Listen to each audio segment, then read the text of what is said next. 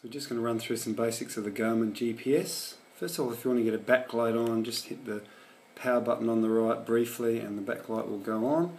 Of course that does use extra battery, so use it sparingly. If you want to mark a waypoint or just find out what your current grid reference is to look on a map, the enter button on the left hand side, if you hold that down, it will come up with the mark waypoint menu. If we did mark this waypoint into its memory, it's going to be waypoint number 73 if you wanted to make a note of that.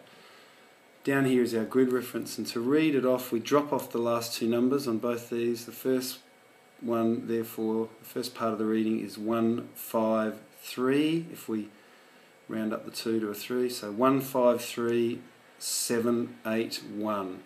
153781 is our grid reference that we are going to be able to read off the map, and local landowners will be using that as well and be able to locate you if you're having to ring the farmer, etc. on the radio. However, if you're ringing emergency services on a 000 call and they need to locate you with an ambulance or helicopter, they may require latitude and longitude, in which case you need to change the settings.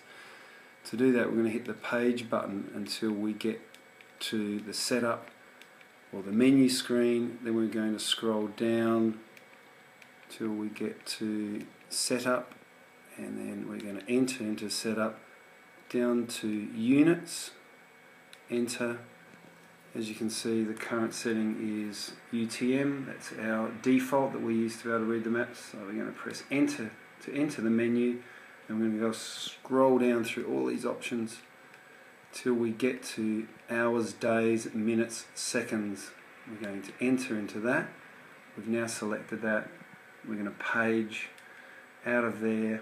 Now we go back to a waypoint screen by holding down on the enter button, and now our units have changed. So in this case, if you're reading these units over a radio, you're going to read the whole thing. South 34 degrees 31 minutes 19.0 seconds, east 138 degrees 59 minutes 13.9 seconds. So just reading that all out.